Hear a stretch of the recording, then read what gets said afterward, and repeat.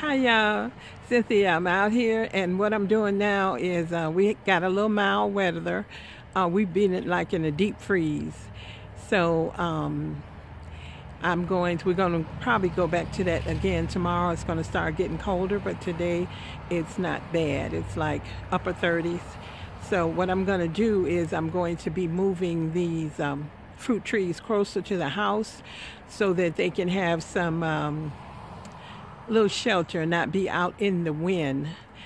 So have a little protection. And then I'm going to cover them. So I'm going to show you what I'm going to be doing and what my end result is. And if you like the video, go ahead and give me the thumbs up. And hey, check out my channel. If you like it, go ahead and subscribe, okay?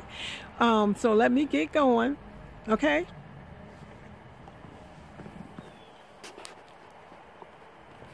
Here's what I did with the Alberta peach. I covered it over in that fabric, and as you can see, I put down here some bricks. Up here, I used some clothespins to kind of secure where I wrapped it around. I used clothespins on it, and this is what it looks like. And this is the one I told you I could not move because it went and rooted in the ground. Okay. All right, so I just want you to see this. This is some fabric I used last year. That's why it's kind of dirty looking. And so hopefully that's gonna give this enough protection out here in the open. Okay, now let's walk over here and see what I did with the other ones, okay? Okay, I'm walking up on the other one that I did. And this is where I put the, I got six out here. And this one on the end is a hazelnut, and the rest of them are fruit trees. So as you can see, I wrapped it around that fabric, and I used clothespins again.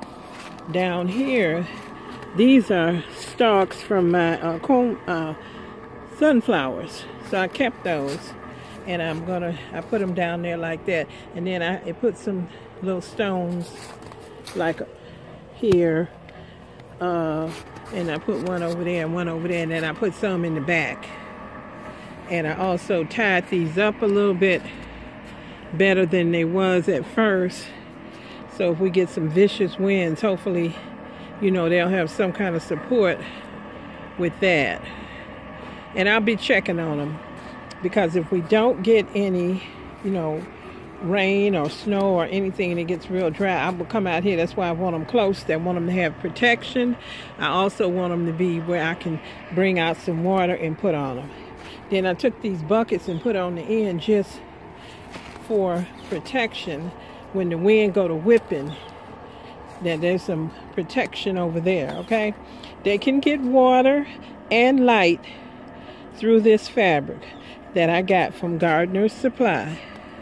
Okay, then over here on my potting bench, I covered these up. These are some perennials that I left out here that I'm going to plant in the spring. So they can get water down in here. They can also get sunlight.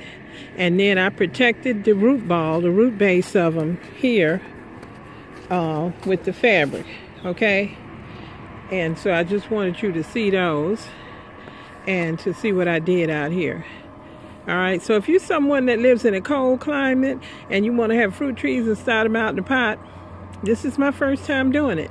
This is what I'm doing, and you can follow me along on my videos and see what happens, okay? And also, if you're somebody and you don't live in a cold place, but it's starting to get cold and you need to know what to do, follow along with me and see what I'm doing, okay? So I thank you so much for watching, you guys. I really appreciate your time. And I would say, go ahead, give me a thumbs up, check out my channel, subscribe, okay? See you next time. Bye-bye.